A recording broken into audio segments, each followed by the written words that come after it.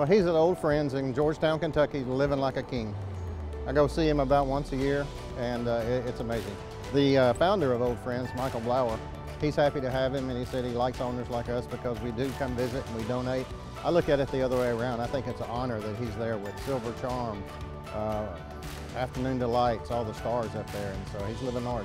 Old Friends is a living museum. They give tours, they give them a lot of attention and take care of them. So, you know, after the 4-year ride he took us on, he deserves to live like a king this last few years. Probably the most memorable was the 2 King Cottons back-to-back here at Oaklawn. Now-Ivanfallunovalot, sharp in victory. But in deep stretch, Now-Ivanfallunovalot, back to Hot Springs and back to the winner's circle. His biggest win was at the DeFrancis in Maryland.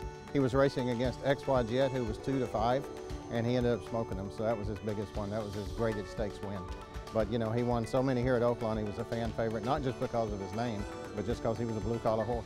You know, my trainer, Tom Howard, was so patient with him that it was amazing. You know, he takes us from a 25 claimer to the Breeders' Cup. What more can you ask? The question I get now is, when are you going to find another Ivan?